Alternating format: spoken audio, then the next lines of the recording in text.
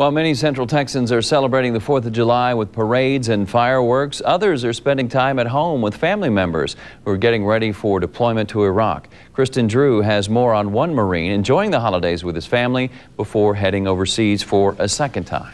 It's great. I couldn't imagine a better way to spend 4th of July than with here with my family. Spending the holidays at home, though, has been a rare occasion for Lance Corporal Caleb Duty. We try and recognize the holiday as much as we can, but when we're working, we're working.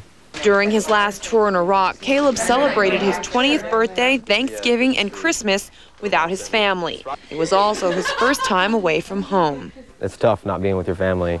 It's hard, but I mean, the people you work with, the people you train with, you pretty much live with, so they become like another family, like an extended family. So you try and make the best of it. When Caleb does get to spend holidays at home in Texas, he enjoys visiting his grandparents. It's just really good to have him back, and we always try to get together with him whenever he's home. Caleb is now getting ready for his second tour in Iraq. He says preparing for deployment has been a lot easier the second time around.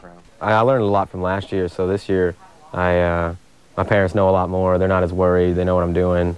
And Caleb has advice for those who have family away from home during the holiday.